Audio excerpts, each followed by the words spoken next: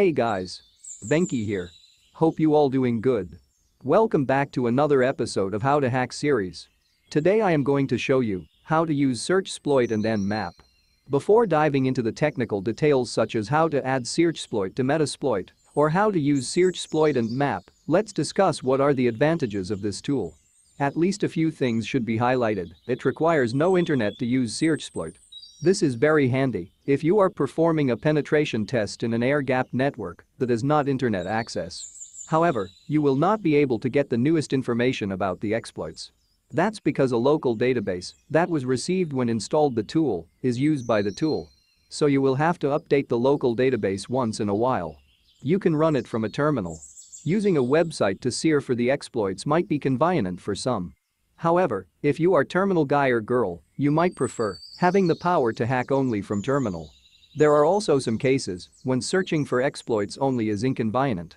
For example, SearchSploit is allowed on OSCP exam. This might be a convenient way to search for exploits. And if you are getting the SE practical certificate, using the browser on the given VM during the exam might be preferred, as it is known that these SE practical VMs might lag. If you are using Kali Linux, the tool is installed by default. Using the SearchSploit is pretty straightforward. You can easily master it. In order to get the help menu, just write the command SearchSploit to the terminal. In order to get the help menu, just write the command SearchSploit to the terminal. If you do not have any specific needs, you don't have to use any of the additional options. For example, if you want to search for WordPress 5.8 vulnerabilities, you can execute the following command: SearchSploit WordPress 5.8. This will result in the display of exploits relevant to WordPress 5.8.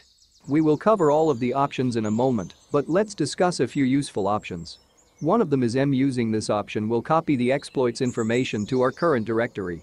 After this, you can easily print the contents of the text document with the cat command. If you do not want to copy anything, there is a simpler way to review the exploits information with SearchSploit. If you do want to check the information about a specific exploit, you can use the X or examine option. This will print the exploits information to the terminal. As we made an initial search and we have the path of the exploit we want to search for the example, let's review the first exploit that has a path of PHP webapps 30105.txt. We can execute the following command: SearchSploit x 30105. This will show us everything that is in the 30105.txt file. SearchSploit+NMAP is the best combination to use. One of the advantages of the SearchSploit is that you can use it for analyzing map results. This saves some time during the reconnaissance stage. In order to be able to analyze the map results, we must save them into XML format. Firstly, make a map scan that determines versions of the services. Map SV 192.168.1.1 results.xml. After the results are saved, you can use SearchSploit with map XML report to search if the services are vulnerable. SearchSploit map results.xml. As a result, relevant exploits will be found.